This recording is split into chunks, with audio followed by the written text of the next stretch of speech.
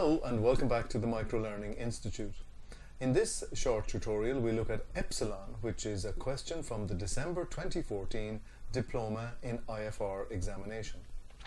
In this question we are told about a company, Epsilon, which acquired 75% of the equity shares in a company called Kappa, gaining control of Kappa. And this all happened on the 1st of January 2014. And the question asks us to compute the impairment of goodwill and explain how this impairment should be recognized in the consolidated financial statements of Epsilon. And we need to do this under both methods permitted by IFRS 3. So firstly, we need to look at the fair value of the consideration that was paid by Epsilon for the 75% holding in Kappa. The first element of this fair value consideration was manifested in shares, and for the 75% of the 12 million shares in Kappa acquired by Epsilon, Epsilon issued 2 of their own shares for every 3 shares acquired in Kappa.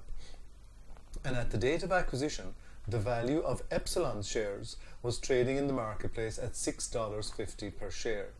So consequently, the fair value of the shares issued on that day to acquire 75% of Kappa was $39 million. Now, in addition to issuing shares, Epsilon also agreed to a deferred payment 1 year after the date of acquisition of $7.15 million. Now, interest rates in the market are running at 10%, so we must discount this future payment to present value, and we can see the calculation. We're dividing by 1.1 to the present value of $6.5 million. And finally, there was a contingent consideration element whose fair value at date of acquisition was valued at $25 million. So overall, the fair value of the consideration paid by Epsilon to acquire a 75% interest in Kappa was, at the date of acquisition, $70.5 million. Now that we know the fair value of the consideration, we can look at the acquisition details. And firstly, we're told about a deferred tax issue that arises at acquisition. This arises because the tax written down value of the net assets in Kappa was valued at $60 million on the tax accounts, whereas in contrast, the fair value of the net assets in the financial statements was valued at $70 million. So as a consequence, we have a $10 million timing difference between the tax valuations and the valuations under IFRS at fair value. Now, since the tax written down value is less than the fair value of the net assets, we must recognize a liability in relation to deferred tax. And this liability is calculated at the rate of tax, which we're told is 20%, with respect to the timing difference. So 20% of the 10 million gives us a deferred tax liability of 2 million. Now that we know this, we can now look at the fair value of the net assets at acquisition. And we're told in the question, as we've already seen, that the fair value of the net assets is 70 million. But of course, this does not consider the deferred tax liability due to the timing difference between the tax accounts and the IFRS financial statements of 2 million. So consequently, the revised fair value of net assets at acquisition is $68 million. Now we can look, now that we know what the fair value of the consideration at acquisition is and what the fair value of the net assets at acquisition is, we can now begin to calculate goodwill. And firstly, we'll use the full goodwill method.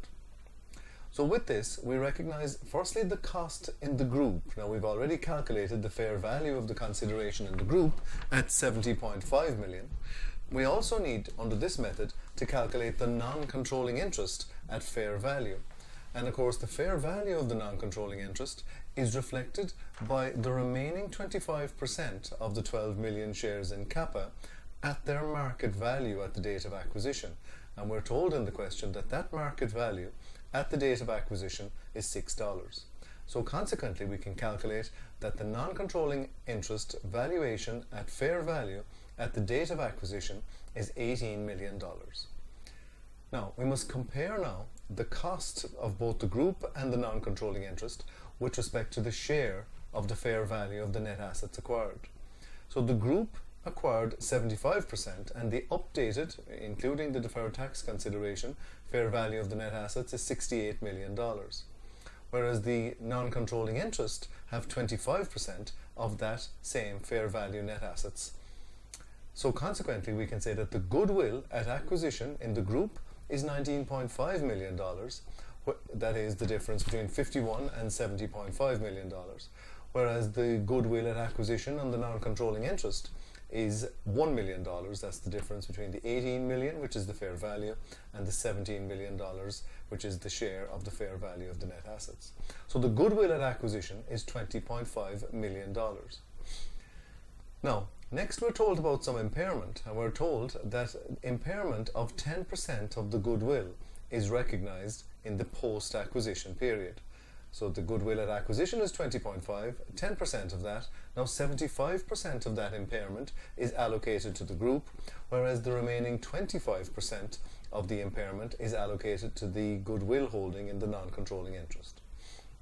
So therefore, using this method, at year end, the goodwill in the group stands at the difference between 19.5 at acquisition and 1.537 post-acquisition impairment stands at $17.963 million, whereas similarly the goodwill at year end in the non-controlling interest stands at $0.4875 million, giving us a total goodwill in the consolidated statement of financial position of $18.45 million. Now, alternatively, we could have calculated goodwill using the proportional goodwill method. And using this method, we only consider the goodwill in the group, and we do not value any goodwill in the non-controlling interest. So using this method, we see that the cost of the group share was $70.5 million, this again as already calculated. The share of the fair value of the net assets that was acquired by the group is again 75% of the 68, which was the fair value of net assets, which is 51, and consequently the goodwill at acquisition is $19.5 million. Now once again we're told that 10% of this goodwill would be impaired, so 10% of the 19.5 is 1.95.